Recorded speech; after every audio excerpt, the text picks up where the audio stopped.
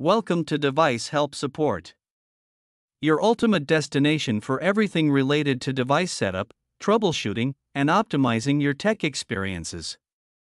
Subscribe to our YouTube channel for more videos related to setup, troubleshooting, and unboxing.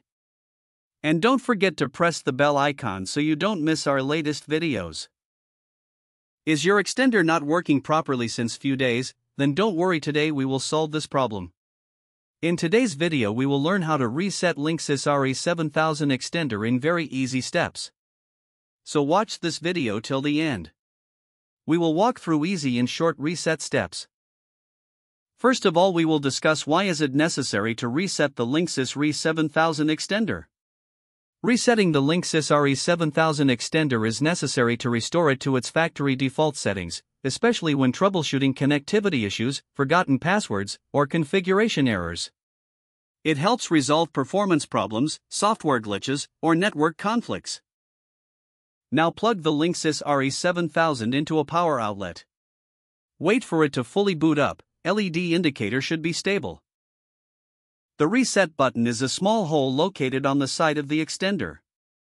You will need a paperclip, pin, or similar tool to press it.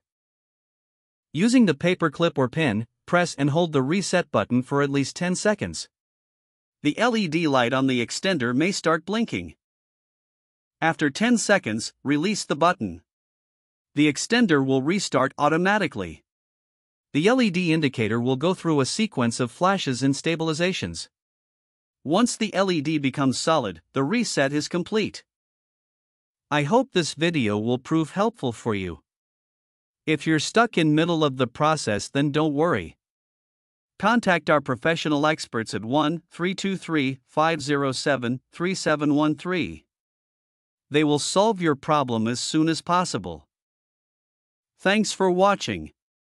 Don't forget to like, share and subscribe. Devices Help and Support. And also stay tuned for the more updates.